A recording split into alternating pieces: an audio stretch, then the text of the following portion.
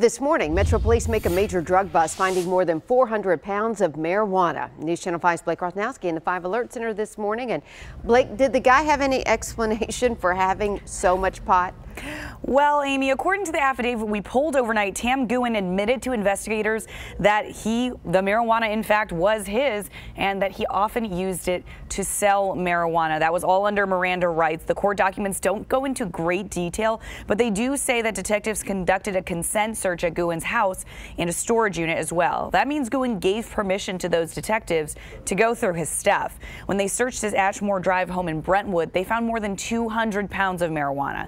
Inside his South Nashville storage unit on Nolensville Pike, they found another 200 pounds. Police also found items like digital scales and plastic baggies likely used for selling drugs. Now, it's not clear why police initially decided to conduct those searches on Guin's home and storage unit. He's currently being held on a $105,000 bond. Live at the 5 Alert Center, Blake Rosnowski, News Channel 5.